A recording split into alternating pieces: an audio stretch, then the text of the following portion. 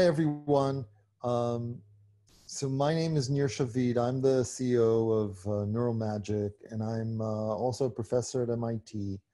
And this talk is kind of a combination of my research, which essentially I'm going to tell you about my research in computational neurobiology, which essentially led me through my knowledge of multi-core systems to come up with the technology behind neural magic. And so, what I'd like to do is kind of walk you through, the history of my kind of engagement, both with neurobiology and machine learning, and kind of talk about how I see the progress of machine learning hardware and software given this history. And so, I'm going to start by having you look at this photo. You've already looked at it. You'd be surprised to know that it takes you about 1/100th of a second to kind of identify that, this is Mount Fuji, for those of you who know the Mount Fuji, right? So 1/100th of a second is very little time, okay? And still you manage to actually do this recognition. And how do you do that? Well, you do that with neural tissue, the stuff between your ears, right? We have this incredible biological tool that we use to do this kind of recognition. And what's going on, in this neural tissue, right? Well, neural tissue is made up of essentially of neurons. A neuron is a cell that has, I don't know if you can see my cursor here, but has a nucleus. It has one part that's called the dendritic tree, and another part that's called the axonal tree, and it has an axon, which is this long protrusion. If this is the nucleus of the cell, then the axon is a very long protrusion, and at the end of it is also another axonal kind of tree. And the way that communication is done in neurons is through these connections, chemical connections in mammalian brains called synapses. So the dendritic tree and the axonal tree have lots and lots of synapses on them. And what happens, right, is that signals are received, chemical signals are received at these synapses. They create a kind of an electrical current through the dendritic tree. And then once this current reaches a certain, kind of collective size, it's, and it passes a threshold, then we actually have a firing of the current down the axon and then down the, axonal arbors until you reach the synapses at the other edge. And these synapses in turn send out chemical signals which cause the next neurons down the road to fire and so on. And the axon itself is covered with an insulating kind of structure called myelin sheet, okay? And this kind of helps isolate the signal because axons actually can go very long distances. For example, right, there are axons going from your brain all the way to your toes. So, good, this is a neuron, right? And connectomics, I'm sorry, I have to go back here. Connectomics, the area of science that I'm engaged in, is essentially busy with mapping the connectivity of neural tissue. And we do that at the level of synapses so that we can see who is connected to whom, okay?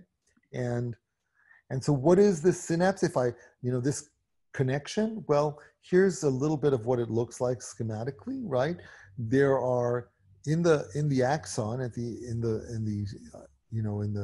the synapse in the axon, you can see we have essentially these little vesicles filled with neurotransmitter, chemical that actually allow, kind of when the vesicles open up, they allow the flow of these neurotransmitters that are then received on the receptors on the dendrite, which cause the electrical current to go down, the other neuron. So that's a synapse, okay?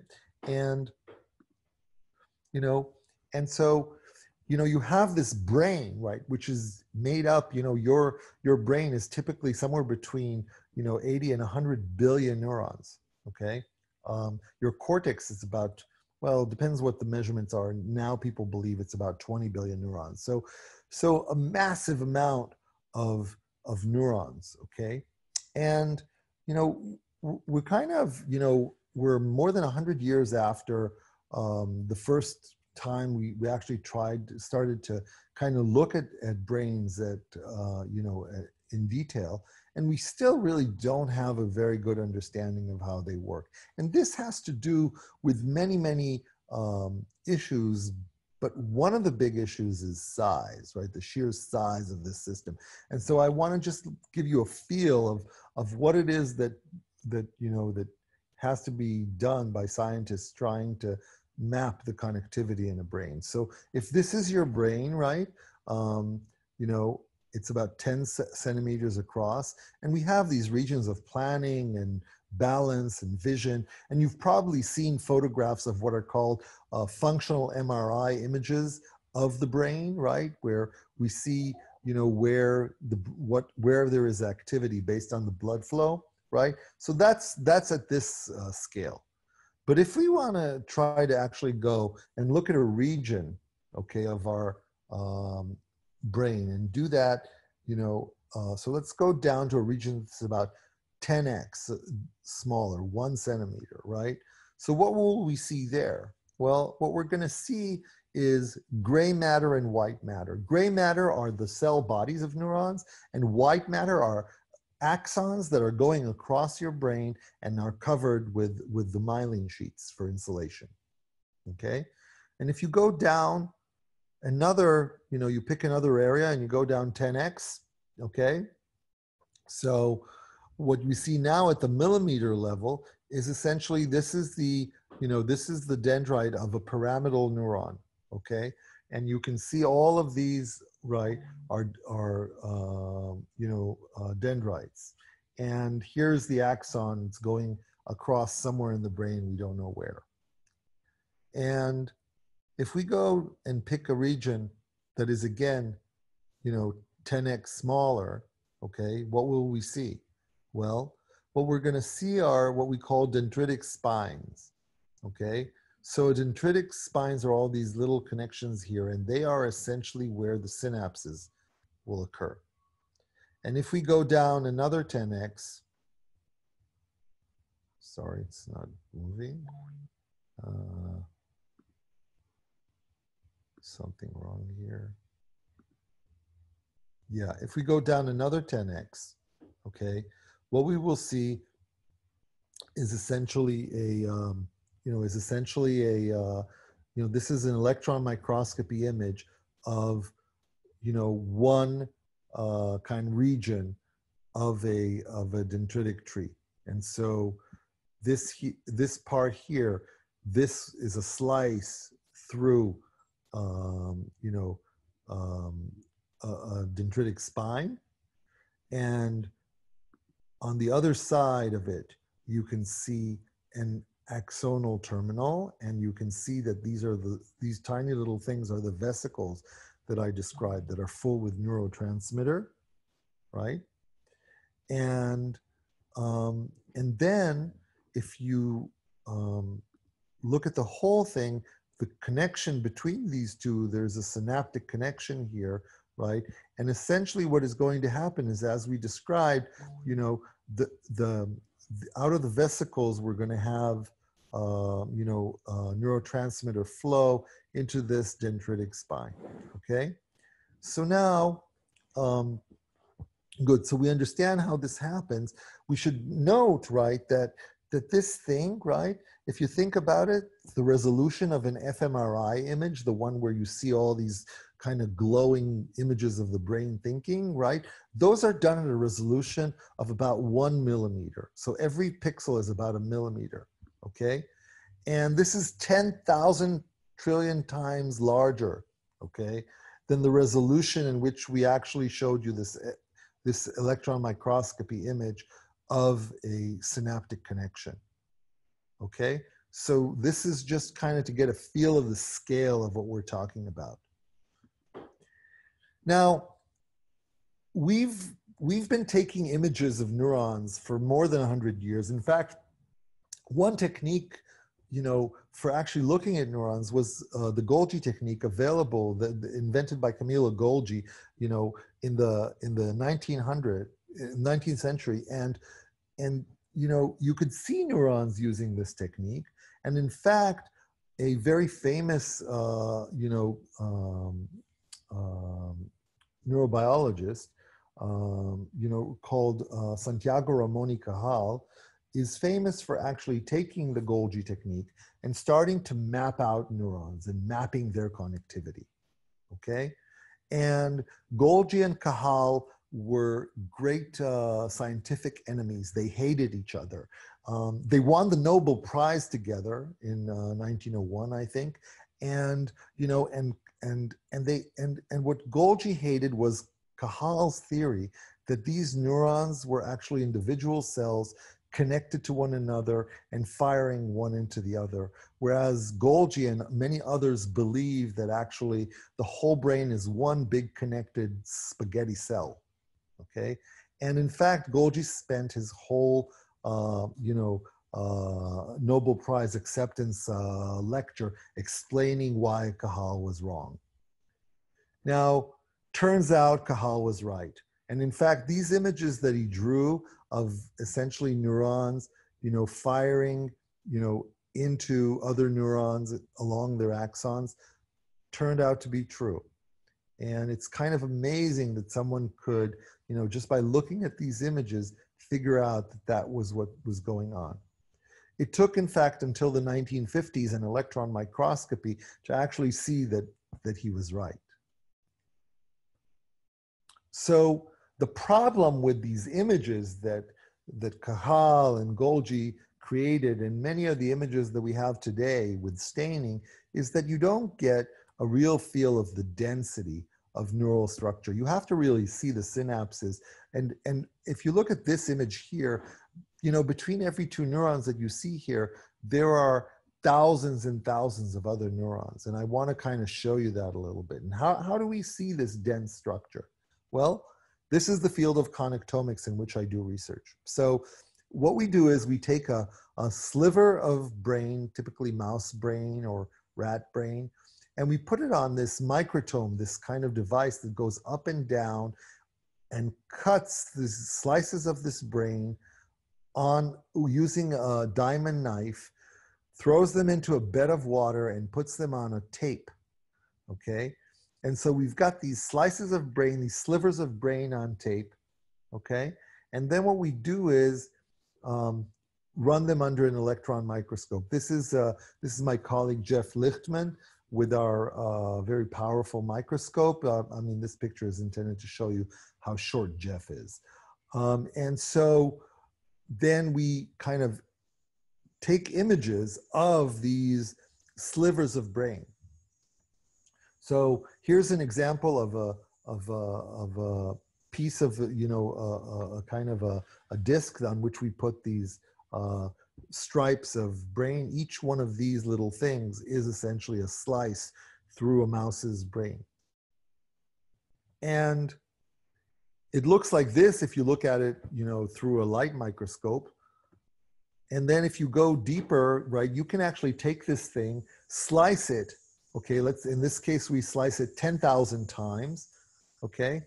And, you know, and then you get essentially a kind of a block. If we could actually image everything that was in there, the 10,000 slices, if we image them, and if we can reconstruct them, then we will have a 100 terabyte block of brain, okay, completely mapped out, all the connectivity in it.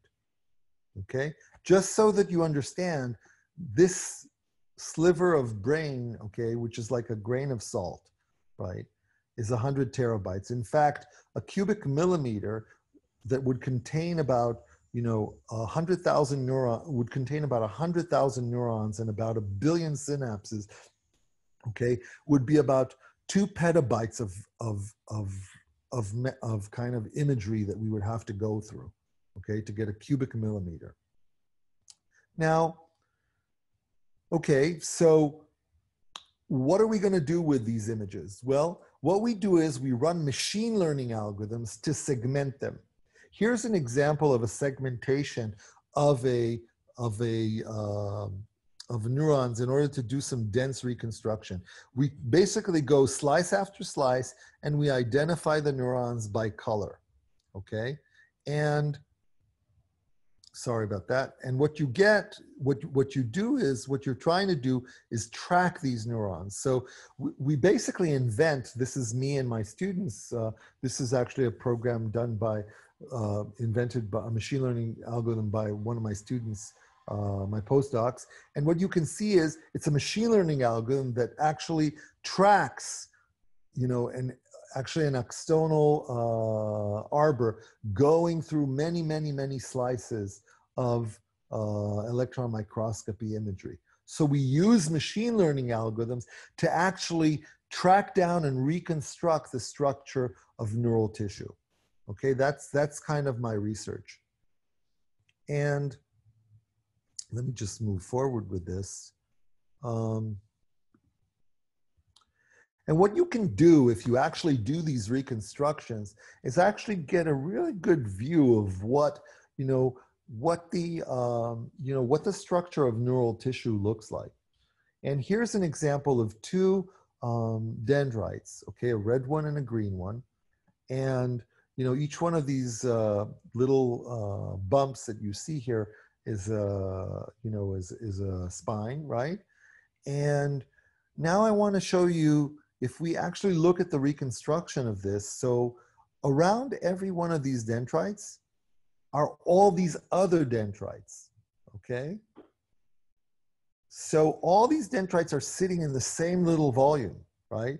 And here are all the axons in this volume. And here are all the glia cells, the support cells in this volume. So the whole thing together is extremely dense, as you can see, right? And so our goal, right, is to do the reconstructions of such, pieces of brain. And of course, what you see here is only 100,000th of the 100 terabyte grain of salt that you saw, okay? So it's extremely dense, lots of things going on here. Good. So this is my research, applying machine learning techniques to the game of trying to the scientific game of trying to kind of reconstruct the connectivity graphs of neural tissue. Okay, and on the way to do this, I've had to use both my expertise in multi-core parallel programming and expertise in machine learning to tackle the problems that we were facing. Now, this kind of got me really deeply into the machine learning space, and of course, that's how I got to start Neural Magic, okay? And I want to kind of try to give you a feel of how I think about this space, given my kind of dual expertise, right? One in connectomics and the other in multi-core programming, multi-core computing. So as you all know, we kind of the origin of machine learning is essentially a mimicking, whether true or not, of some kind of artificial neuron, okay? So, we're kind of trying to build, now, a world that actually uses machine learning. And in this world, what seems to be happening is that we are kind of building what's called neuromorphic ML hardware. Now, I don't mean neuromorphic that we're mimicking exactly neurons, right? But there is this idea, right, that the problem of machine learning is a throughput computing problem. You've probably heard this before, right? It's throughput computing, and the hardware for ML is different from the sequential kind of CPU-based algorithms and hardware that we did before, right? And there are many, many companies trying to build this new massively parallel throughput hardware. NVIDIA's GPUs, Google's TPUs, Intel has NNP, and now Habana. You know, there's over 70 startups making hardware for machine learning. And the essence of this hardware, right, is to have, you know, this massive parallelism, right? For example, a GPU, right, a typical modern GPU has like 5,000 cores and about 16 to 32 gigs of memory, right? High bandwidth memory. And what happens is you place the data and the model into the memory, right? And then the thousands of cores apply on the order of 100 teraops per second of compute to this model in order to enable us to run, you know, the machine learning algorithm. Now, you know, this is our vision. So massive parallelism is in hardware in order to solve this computing problem. And of course, you know, Google's idea of a brain is the TPU pod, right? 100 petaflops of machine learning power. So I connect multiple GPUs with very high bandwidth connections, and all of this is running in parallel, okay? So massive parallelism, massive throughput.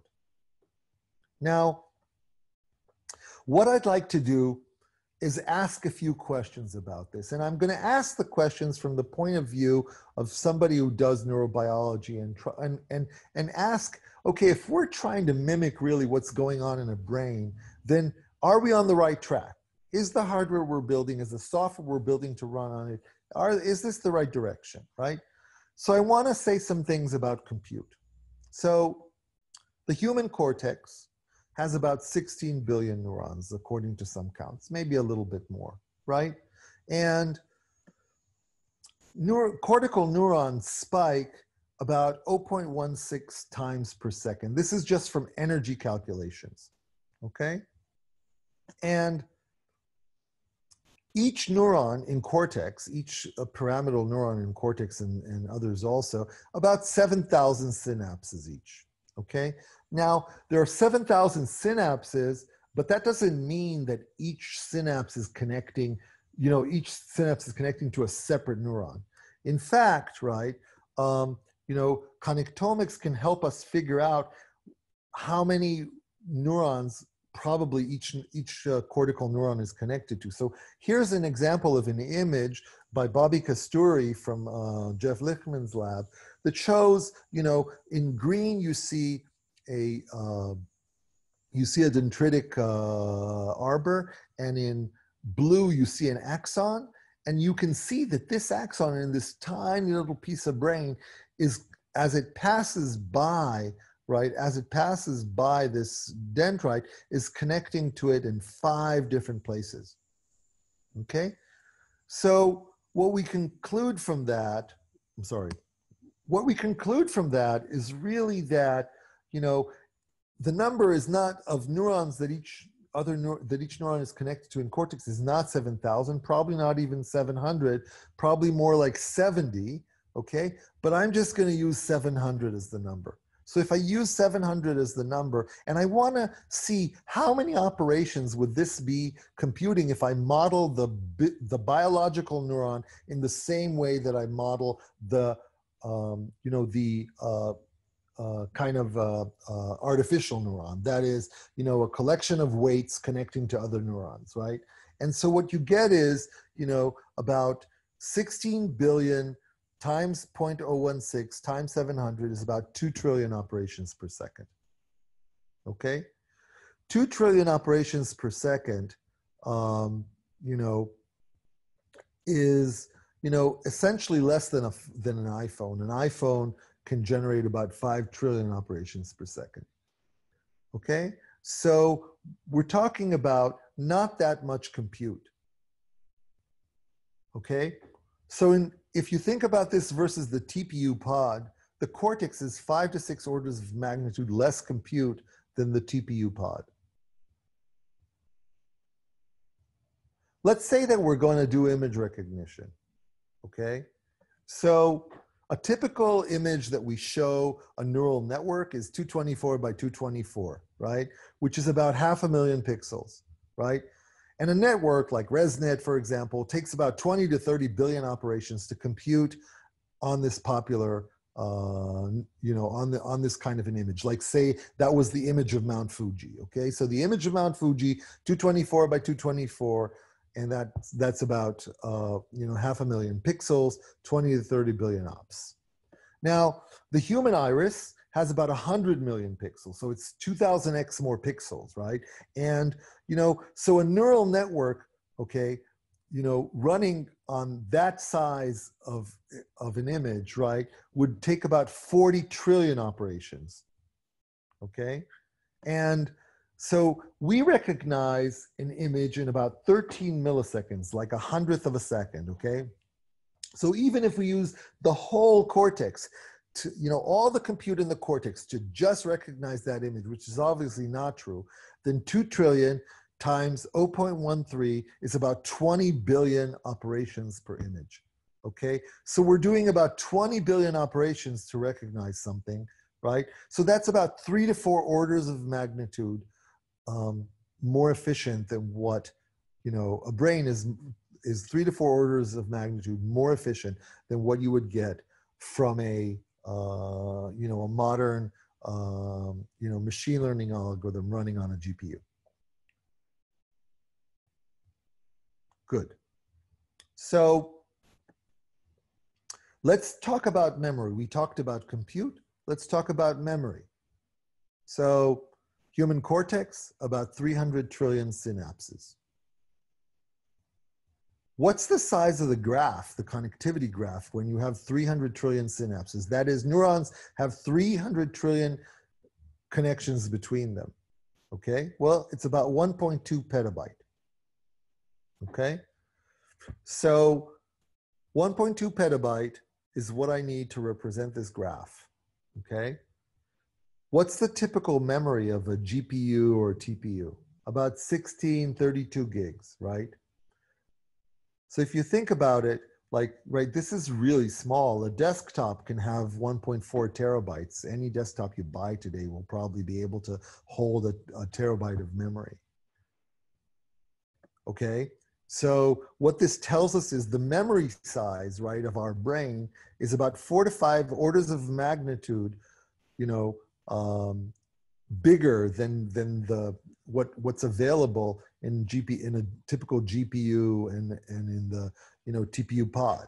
Okay, so with that in mind, what is going on here? So I showed you the amount of compute that I have, which is small. I showed you the size of the memory, which is huge, right?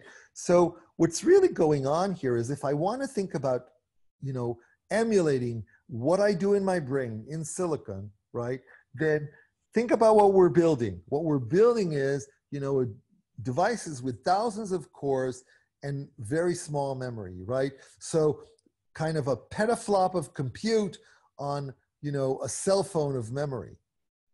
But what I really want is about a cell phone of compute on a petabyte of memory, right? Not a petabyte of compute on a cell phone of memory. So I'm really far away. We're going in the opposite direction of what we actually probably need to do in order to mimic what's going on in the brain. And, even if the truth is in the middle, it's still not what we're doing right now. And why are we doing this? Why are we building something that we kind of, is not what we probably need? Well, it's because we really don't know what we need. We don't know what the graph looks like, okay? We really don't understand this very, very sparse computation in the brain. So the brain is extremely dense, okay, in terms of layout in the inside, right? But the fiction here is that the actual connectivity inside it is very minimal, and the actual amount of activity is very minimal. Okay, so it looks like this massively dense connected thing like a GPU, but what it really is very little compute and very sparse connectivity. So, okay, so we don't know the graph, so that's what we're building. And by the way, I just want to say this is typical of computer science. Okay, whenever in computer science there is a new area of computing, the first thing we do is we throw hardware at it before we understand the algorithms.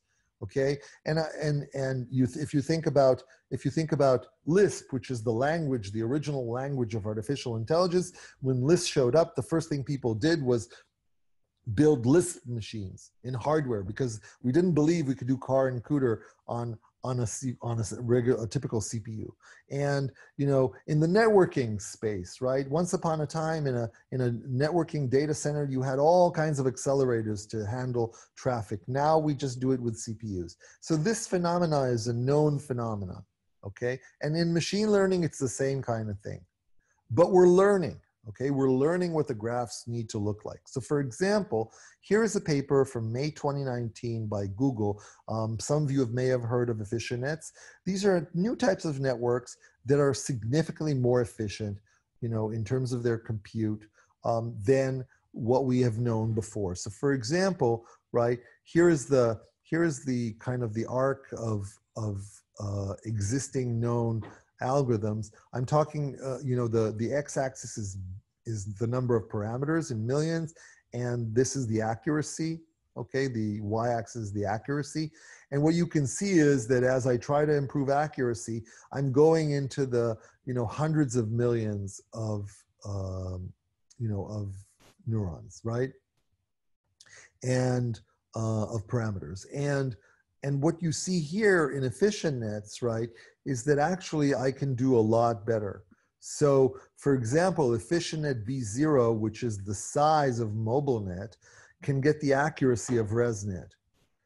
And efficient net B4, which is the size of ResNet, can get the accuracy of AmoebaNet. Okay, so this is kind of where we're going. We're understanding better how to actually work out, right, the structure of these networks so that they require less compute. Now, here are some numbers. These are numbers, on AWS using Neural Magic, our company's runtime. So what you can see, is these are the numbers running efficient at B0. That is the accuracy of ResNet. You can see this is on AWS because it's easy to kind of get a feel of the total cost of something. If you run it on AWS, they just give you all the CapEx, DevEx, and OpEx in one shot. So you can see that essentially for inference, batch size 1, this is a V100 GPU, and a 4-core CPU will do the same kind of thing. And if you want throughput with batch 64, which is really good for the GPU, right, then a 24-core, will deliver the same kind of performance. And in fact, if you use the same amount of money to buy 9 times 4 cores, you'll be 2x of that. Okay.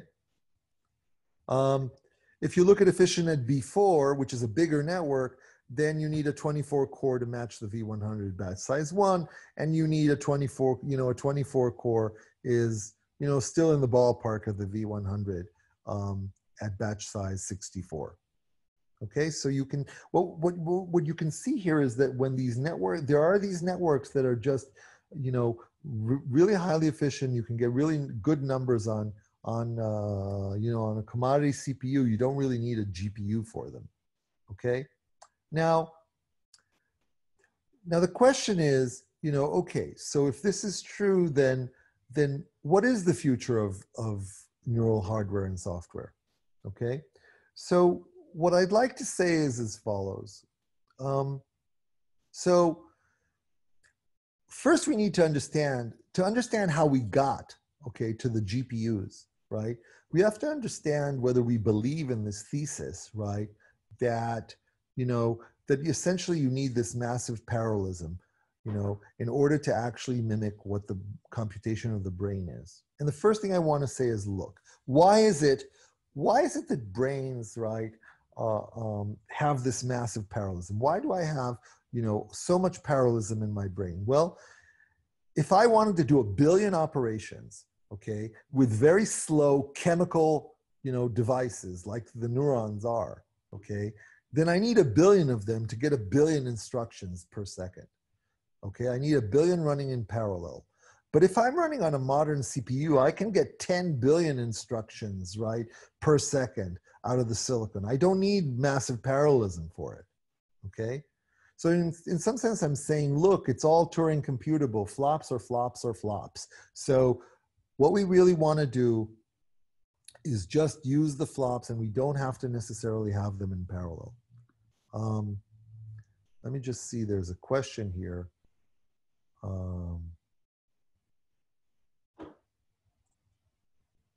So the question, I'm going to postpone this question for later. Someone asked, do we have any TPU, IPU, FPGA variants with the same comparison with NeuralMagic's technology running on them?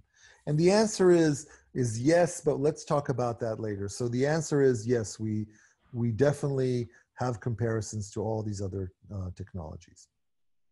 So let me continue. So I'm saying silicon doesn't need to look like a brain to do what a brain does. We just need to know the algorithm. We need to know how to reproduce the function, okay? Now, but we can learn from neural tissue. Neural tissue, what we can learn is that neural tissue is sparse and neural tissue has locality of reference, okay? These are the two properties of neural tissue, not the flops, but the sparsity and the locality of reference that we can take with us.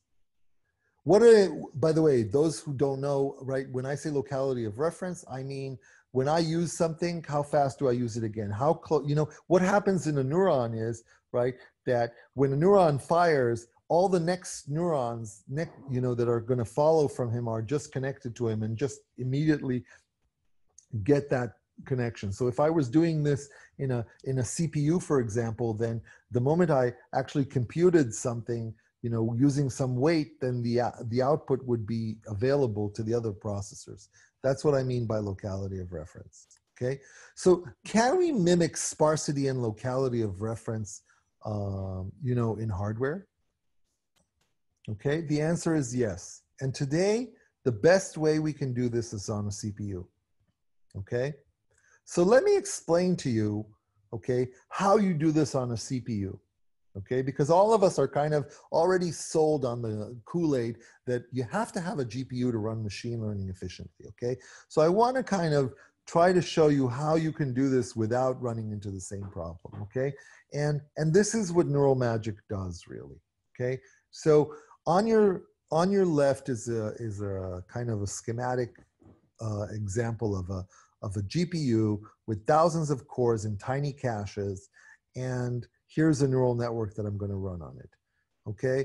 And on the right is a CPU with few cores, more powerful, having vector instructions and having very large caches, and this is important. So while the GPU has thousands of cores with tiny caches, the CPU has fewer cores with very large caches. Now, the GPU also has incredible bandwidth to memory, and the CPU has kind of relatively slow bandwidth to memory.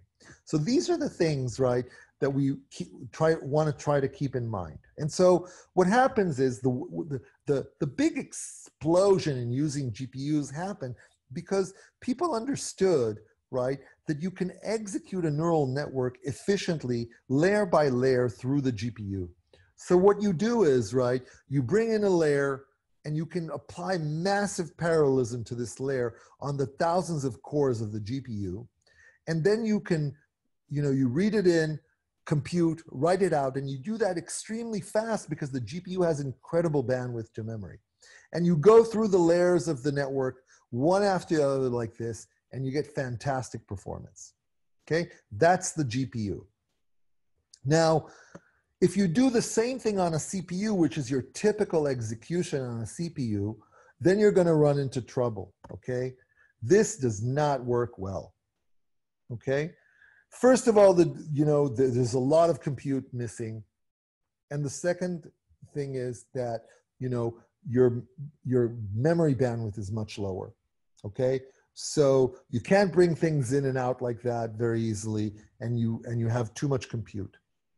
But luckily, we can learn things from the brain, okay? So the first thing we can learn is that you can prune the network, sparsify it, and actually preserve accuracy still, okay? And when you do that, okay, what you get is an incredibly lower amount of compute, okay? You can prune a neural network, you can prune networks to 80 or 90% very easily, okay? And so now you have much less compute. But now you have another problem. You've reduced the compute, but you still have the memory bottleneck. And now because you have less compute, this is even more memory bound, okay? So here comes the second trick. And this is a technology that Neural Magic invented, where what we do is essentially, we actually execute the neural network, not layer by layer, but actually depth-wise. We have a way of executing the neural network so that each, pieces of the neural network are running inside the cache of the large cache of a CPU through the network. And by doing that, you don't have to read and write back from memory. And that gives you an incredible way of overcoming the limitations that CPUs have. So if you apply these two techniques, if you sparsify and you use Neural Magic's technology, which we call tensor column technology, then boom, you can actually get GPU speeds, okay? And here's an example, ResNet 50, 87.5% sparsity. And again, this is on AWS. So this is the V100 GPU, the 24-core CPU, batch size 1, you can see we can beat it. And this is the V100, and this is the 24-core, and this is a 9 times 4-core, same price. You can see that we're doing significantly better on a commodity Intel CPU. And yeah. So this is an example of what Neural Magic technology can do. And these numbers, by the way, are kind of old numbers. If you actually contact us, we can give you latest numbers, which are, for ResNet, for example, they're almost 2x what you see here. Good. So, oh, actually, I have some numbers I forgot. Okay, this is an example. Even this is old. But this is, for example, ResNet at 600 now, okay? This is a comparison to Intel's, Intel's TensorFlow using MKL DNN. This is, this is OpenVINO, and this is Neural Magic, and this is the T4 GPU. This is NVIDIA's, inference GPU. So you can see that we really kind of are seriously competitive on a commodity Intel CPU compared to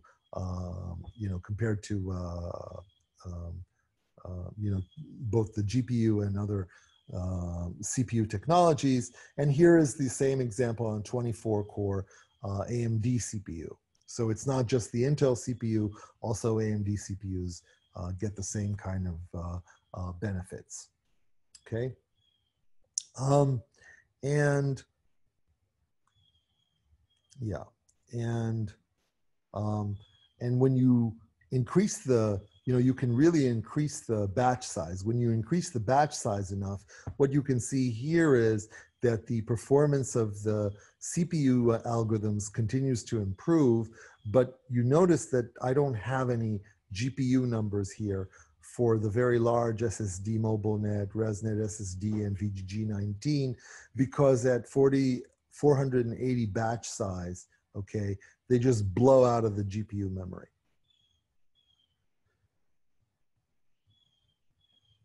Cool. So So what is the future of neural hardware? Okay. Well, today, as I said, you can use CPU's large caches and cache hierarchy to run neural networks at GPU speeds. Just contact Neural Magic and you'll find out all about it. And in the future, okay, it's not that we can't make better hardware, we can, okay? For example, right, the thing that I would do, right, if I actually had to design a device that would actually be a device fitting for mimicking the behavior of a brain is to actually what I would call a prefetched brain. So I would change actually modern processors, they prefetch data from memory, right? So that when you come to compute on them, they're available there. And a modern prefetcher prefetches as if what I have, the data I have, is in an array, right? For every time that I work on a certain, piece of memory, I'm fetching the next piece of memory that would be used if this was an array layout. Okay, so one thing I could do is I could modify the way CPUs access memory to be more graph-like, to be based on a graph. And that would, for example, help us to get better performance in mimicking brain-like compute on CPUs or on devices that look like CPUs. And by the way, there are efforts like that. So there is a company, I think they're called Neuroblade. They are a company that works with Samsung, and what they are doing is they're actually using the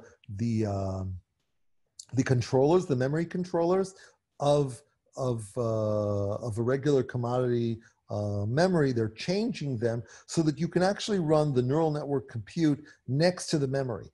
So that's in a way to save all this kind of overhead and compute right directly on the memory. So those are kind of the ideas that I think might actually work. Cool. And of course, the final thing is we can better understand the algorithm.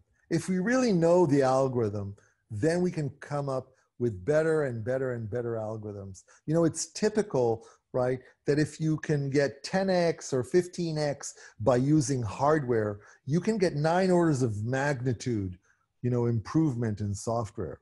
Okay, software is incredibly inefficient. And so for any advance that you can get by doing hardware, you can probably get a lot of advance using algorithms and using software. And so that's really another place where I think the combination of understanding the algorithms and writing new designs of machine learning algorithms will greatly help us. So this brings me to Neural Magic. So I said, look, okay, great. Neural Magic actually, what we do is we run machine learning algorithms speeds on commodity, hardware. What does this give you beyond just, okay, Nir, you've proved it. So, you can do on CPUs what you can do on GPUs. Great.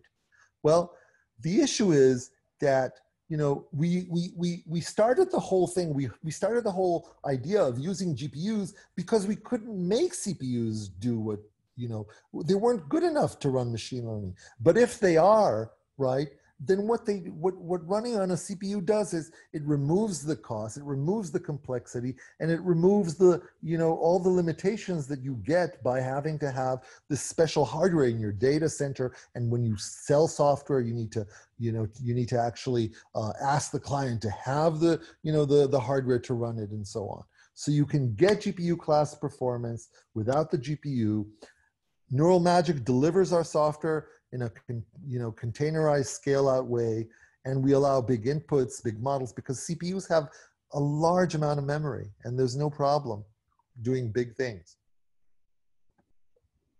And so if you wanna, we're gonna do some Q&A now, but if people wanna know more about us, right, then please go to our webpage and take a look at our products and take a look at our resources.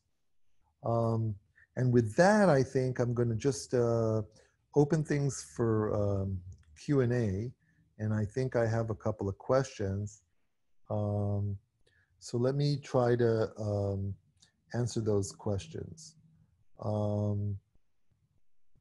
So the first question is, by executing the way you mentioned on CPU, is accuracy impacted? Also, aren't the layers dependent on each other? How could processing them in this way work logically and also for the correctness of the final layers? Okay, so I'll start with the second one. That's why we're called neural magic. Well, more seriously, yes, you can. So in fact, there are dependencies, but the trick, the algorithmic trick, is how to actually do this, how to execute depthwise despite the fact that there are dependencies, okay? And then the question, the other part of the question was, is accuracy impacted, okay? So, you know, pruning is a well-known technique, okay? And it's really a growing area of research in machine learning. You know, so the networks that I showed you, the pruning that I showed you, and the pruning that you can do with neural magic, you can prune things to 99% accuracy. So less than 1% loss of accuracy. So that's our standard, really. Now, of course, you could get more sparsity and more performance by going below 99% accuracy. But I think the golden standard for us is that you preserve 99% of your accuracy, okay? So that's to answer that question. The next question is, the performance numbers were on using the Neural Magic inference engine software, not on Neural Magic hardware, right? Yes, of course. You use a commodity Intel or AMD CPU. This is all just running on the machines you have. It's just take a CPU and run there. Okay, so that's the answer to that.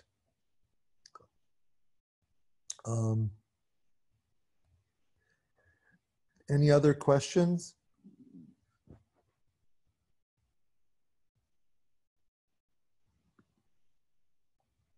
Let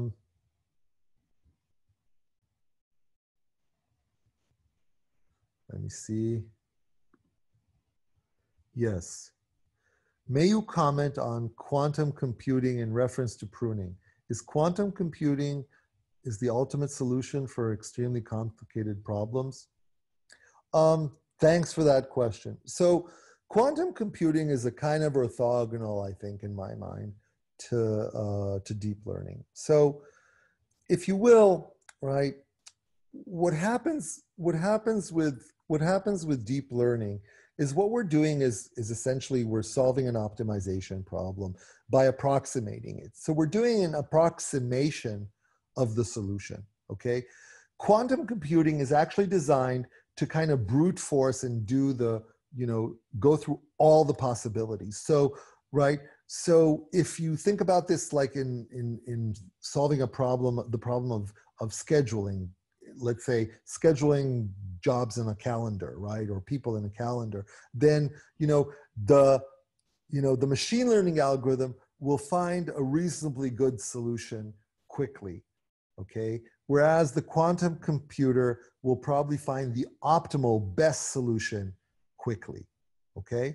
And the quickly here, right, is the difference between the quicklies is that quantum computing is still very hard, whereas machine learning is today very easy. And so in the future, can we use quantum computers to solve some of the problems we use ML for? Sure. And I'm looking forward to see that. Now, the next question is, does neural magic work for training? So training is on our schedule, but we have not started to provide training solutions yet.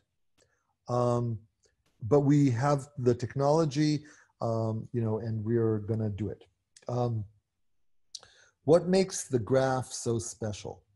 I'm not sure I understand this question. I'm assuming that you mean what makes the brain graph so special? And we are trying to answer that question. We're really trying to understand what is it about the connectivity, the graph in the brain that actually delivers, the kind of, speed and accuracy that we see. And we don't know the answer to that. The next question is, Neural Magic does not sell hardware, right? Or are there plans to build near the CPU memory? No, Neural Magic does not sell hardware. Our belief is that you can use your commodity hardware to do this. You just need to use our algorithms. Next question is, does your software work on ARM cores? Any plan for edge inference? So the answer is, there are plans, but they are long-term plans. So right now we don't do ARM, and part of the reason that we don't do ARM is the support for AVX instructions, for vector instructions. So as ARM adds vector instructions to their cores, we probably will move to do ARM also. The next question is, do the graphs need to be converted to be able to use Neural Magic inference engine? If so, are there any limitations on the kind of models that can be converted? So Neural Magic is about to come out with a tool which we call Sparsify, and Sparsify actually allows you to do this, allows you to actually do the pruning so that you can run the sparse graph. The next question is, if I recall correctly, the brain is tilde 4 orders of magnitude more efficient than ML. It seems like Neural Magic closes the gap by 1 order of magnitude. Are the next steps you mentioned enough to close the other 3 orders? So that's a really beautiful observation. It's true, right? We do not know the algorithm. And the way to close the gap is really, I think, a question for both neurobiologists and people developing ML algorithms. I think that, we're on our way and things are getting better and better. We're kind of, both, it's as if there are 2 evolutionary paths, separate evolutionary paths, right? One is our brain, and we are trying to understand what happened along that evolutionary path. And at the same time, there is, artificial neural networks, which are kind of improving in their capabilities, right? And I think, it's very hard to judge when a breakthrough will happen, but I'm pretty sure that our brains don't do, stochastic gradient descent to actually train. And so clearly there is another algorithm and we just need to discover it, okay? Next question is, would Neural Magic be way more powerful if they ran on GPUs instead of commodity CPUs? So the answer is no. So if you kind of understood the way that I explained it, the technology that Neural Magic invented is actually a way of utilizing the fact that CPUs have very large caches and utilizing the fact that CPUs have very large memories. What we want to enable is a world where you can actually do very large models inside the CPU's memory. Right now, if you want to run a very large network like GPT-3, right, then you start to run into problems on most GPUs because the network itself is too big to fit, even in inference, okay? And so this is a kind of a path that is bound to run into trouble. And so the solution is to have devices that have a lot of memory. That's the CPU. So our techniques don't work on GPUs because they have tiny caches. Okay, and they are actually fit to work on CPUs that have very large memories. The next question is, can you comment on the effect of your approach need for computing clusters rented by the minute or hour versus running on hardware that is owned on site? So, we run in a container. You can run it on site. You can run it in the cloud. It is really, there's no real difference, so there is no real difference in effect, if you will, right? As long as, Kubernetes is supported, we can run it. The next question, hi Remco, thanks for the question. Great presentation. Okay, thank you very much. Is the comparison between brain and silicon in terms of flops, etc., fair? I mean, brains do not multiply add operations. They work with voltage built up and time-dependent decays. Great. So here's the thing. What I was doing, right, is a back of the envelope calculation that is just based on the same kind of, call it intellectual idea behind convolutional neural networks, right? The way we model a convolutional neural network neuron, right, is assuming that there's a set of weights, and what I do is kind of, I add, and then I decide if it passes a, a threshold, I fire it, or whatever you want to call it, or I just kind of do additions and convolutions. Now, is this a fair way to capture what's going on in a neuron, in a real live neuron? We don't really know, okay? But I think that I will push back and say that the other direction of thinking that what's going on in a neuron is way beyond just a kind of combination of weight and firing, right, is also kind of problematic. And so clearly my calculations are very, very kind of back of the envelope and not, not trying to really mimic the real world, but I think they give us a feel, right? They give us a feel because they give us a feel of the sparsity of the brain compute, really. And they give us a feel of the sparsity of the brain graph. And they give us a feel of the size of this graph. And I think those are the things I want you to go home with in terms of magnitudes of what's going on. So the next question is, how do you define 99% accuracy? What kind of accuracy is worth preserving at 99%? So, think of it like this. A technique that people use right now in machine learning, right, is what's called quantization, right? I take a model and it's FP32 and I transfer it to 8 or 16 bits and I lose accuracy, right? And so this process, right, of quantizing something causes you to lose accuracy.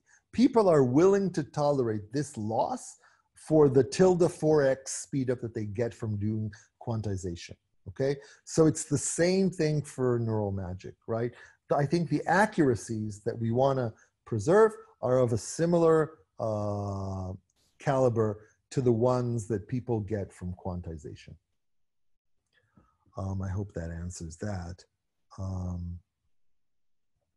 The next question is, in brains, isn't the sparsification of the graph how learning takes place, not some kind of weighting? In other words, could backpropagation be a dead end? I think the jury is out on whether sparsification of the graph is how learning takes place. In fact, what happens, right, typically in a brain is that when you are a child, like the human brain, right, until age 2, you're adding synapses, and from age 2, there's a massive loss of synapses. Then, at teenage age, there's probably another addition of synapses, and then another pruning process.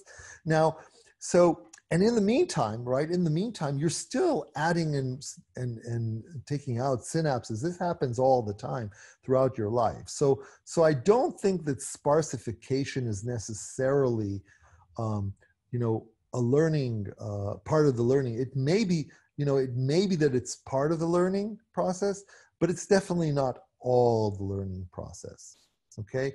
And so we clearly need to try to understand this. Okay, we clearly need to try to understand this. I would say that maybe you want to think about, maybe sparsification is not necessarily, in brains. Maybe it's not about learning, but actually it is about efficiency. Maybe what we're doing at some point is just cleaning out, what is not necessary, right? Rather than actually consolidating a learning process, right? So let me go on to the next question. Hello, I'm a grad student. How cost flexible is neural magic for a student to afford? Well, we provide inference right now. When we do training, look, we're going to probably be providing a whole bunch of academic things for free. Next question is, do neurons work in binary? Good question. I don't know. And final question is, what are your thoughts on the heterogeneous compute solutions, many cores with coherent memory, e.g. APUs, GPUs with CAPI? I think all of these efforts are great. I think that clearly we need to continuously move, our, we need to improve this. It is the kind of compute that GPUs provide right now has a lot of drawbacks. Okay, so anything we can do to improve them will help definitely in training and in the cases where they are used for, where they're used for inference also. Examples of this are, for example, moving data into GPUs is problematic. If we could improve that path, that would be great, right? GPUs are terrible at sequential tasks, right? So they can't really do compression very well. Compression is a sequential task, right? And we would love to compress things in order to allow us to move data faster, and data movement is really key to performance. So yes, I am all for heterogeneous kind of compute solutions, okay, that kind of take, and try to improve over just the existing hardware that we have. So I think with that, I finished the Q&A, and I wanted to thank everybody for attending.